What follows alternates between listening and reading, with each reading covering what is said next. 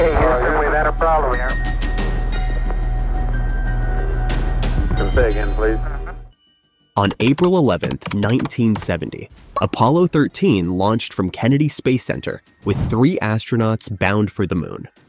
Despite the recent success of lunar missions, disaster struck when an oxygen tank exploded about 330,000 kilometers from Earth. This critical failure jeopardized their return, pushing them farther from Earth than any humans before. With the spacecraft veering off course, their lunar landing dream turned into a fight for survival. Now, the only question that was coming to mind was, will the astronauts safely return to the Earth? This should be seen as the Cold War. Apollo missions symbolized America's technological prowess in the space race with the Soviet Union. After the success of Apollo 11 and 12, public interest waned, leading to budget cuts for NASA. Apollo 13, initially aimed at scientific exploration, aimed to connect public and government enthusiasm for space. The spacecraft comprised the command module, service module, lunar module, and launch escape system. Despite facing initial crew changes, Apollo 13 lifted off successfully on April 11, 1970, with Commander Jim Lovell, lunar module pilot Fred Hayes, and command module pilot Jack Swigert. Despite a smaller audience compared to previous missions, Apollo 13 faced unforeseen challenges that would test NASA's capabilities and resilience. The spacecraft started its trip to the Fra Mauro crater on the moon without any problems. They expected it to take about 3 days to get there. Everything was going smoothly at first. But then, astronaut Jack Swigert realized he forgot to do his taxes. He asked if he could have more time. Mission Control joked back, saying he could get a 60-day extension. Uh-oh. Have you guys completed your income tax? Yeah, Joe, I gotta... It's too funny. Things kind of happen real fast down there, and I do need an extension. I didn't get mine filed. I'm really serious. This little conversation showed that things were going well.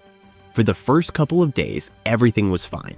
About 46 hours and 43 minutes into the mission, the person talking to the astronauts said everything was still good, but the crew was getting a bit bored. Things were going so smoothly that people in the spacecraft were getting bored. On the 3rd day of the mission, April 13th, the crew had tests to do on the lunar module and a TV broadcast planned.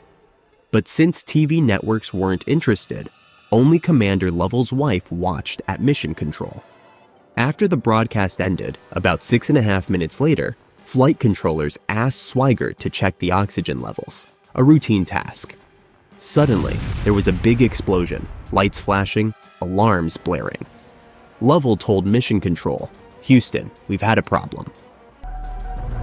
Okay, Houston, we've had a problem here. One oxygen tank was empty, the other was losing oxygen fast. They needed urgent action to save the astronauts. Despite TV networks initially ignoring the mission, it suddenly became headline news. The oxygen tanks, shaped like spheres, stored liquid oxygen and had heaters to turn it into gas. Tank number 2 from Apollo 10 had been damaged during modifications. Despite efforts to empty it, a big problem went unnoticed. Extreme heat damaged insulation and wires inside the tank. Before the mission, NASA's managers and engineers had thoroughly investigated the tank and approved it, but they couldn't detect the internal damage. So during the routine check on the 3rd day of the Apollo 13 mission, a spark from those damaged electric wires caused the tank to explode. Luckily, the tank was outside the spacecraft. If it had been inside, all the astronauts would have been instantly killed. Only a 13-foot panel in the service module was damaged. What else was damaged in the spacecraft, the astronauts weren't sure. Now, an important decision had to be made: how to return to Earth. The fastest way was to rotate the spacecraft, but this required starting the main engine near the blast. The second option was to go toward the moon, circle around it, and return to Earth without using the service module's engine. However, this route would take 5 days, and there were concerns about oxygen and water supplies. NASA's flight director chose the second option, the longer route. The astronauts were instructed to shut down the CSM module immediately and use the lunar module as a lifeboat on the journey back. Although the decision to use the lunar module for the return journey was safer, it presented several challenges.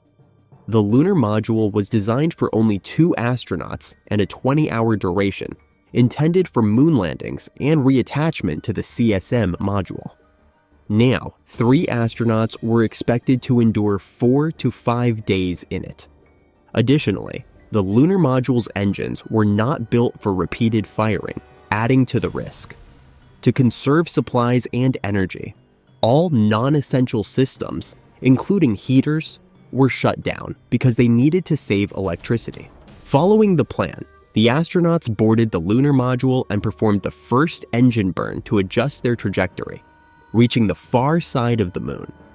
They set a record as the farthest humans from Earth, a record unbroken to this day. At their farthest, they were 400,000 kilometers from Earth.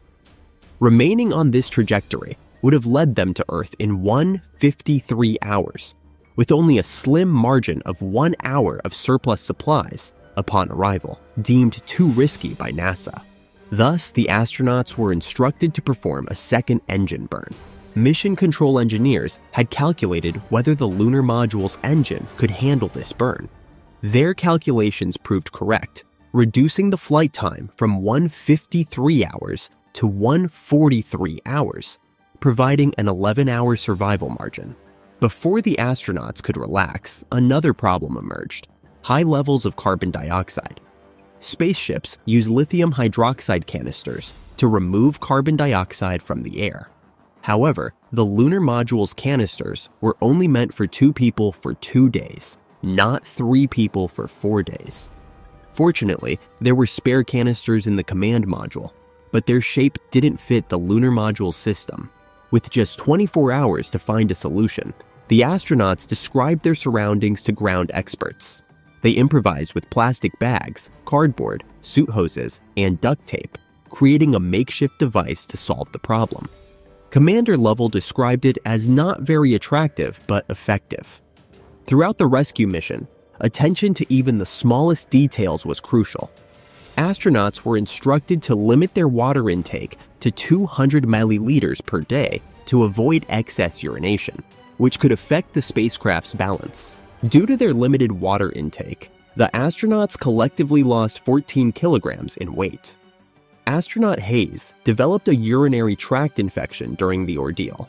Upon nearing Earth after 4 days, they realized an additional burn was necessary, as their calculations hadn't accounted for the spacecraft's cooling vapor, causing it to veer off course. Commander Lovell executed another burn using the lunar module, bringing the spacecraft back on track. Remarkably, the spacecraft endured this third burn despite being designed for just one. The world anxiously followed the news, awaiting the astronauts' return. Their families and friends gathered to watch the events unfold on TV. As the broken spacecraft entered Earth's atmosphere, a communication blackout occurred, lasting longer than expected. Typically lasting 2-3 minutes due to air ionization, this blackout extended to 4 minutes and 27 seconds. Worries mounted until finally, communication was re-established and relief swept over those watching. All 3 astronauts had survived. The command module deployed its parachute and gently landed into the Pacific Ocean. Teamwork, good leadership, and thinking outside the box was necessary, said one of the astronauts upon their safe return. Despite the mission's failure and none of them setting foot on the moon, Apollo 13 left an incredible mark on history, showcasing bravery. Numerous books and films have recounted the dramatic rescue mission. NASA implemented many safety measures following the incident to prevent similar accidents in future missions. Subsequent Apollo missions, including Apollo 14, Apollo 15, Apollo 16, and Apollo 17, were all successful. Apollo 17, NASA's final mission under the program, saw astronauts spending 3 days on the moon's surface.